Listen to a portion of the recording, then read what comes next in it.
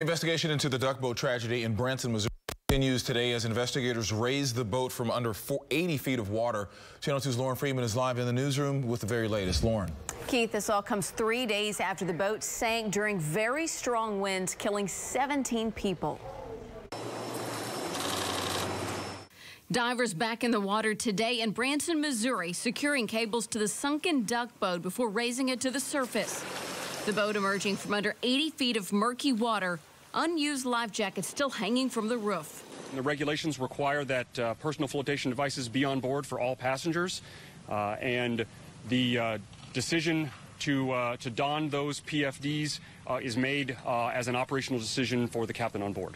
The wreckage now goes to the NTSB, which is investigating Thursday's sinking that killed 17 people, including 9 members of Tia Coleman's family.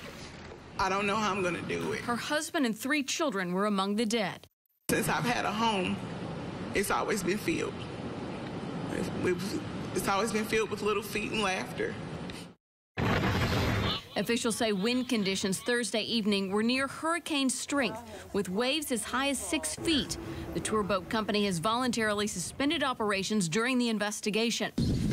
Meanwhile, the private inspector has come forward saying he warned the company about a potentially dangerous design flaw last summer. Since my inspection, I've convinced my family not to ride the ducks. The NTSB will look at multiple factors in the incident, including the design of the boat and how it was operated. Keith?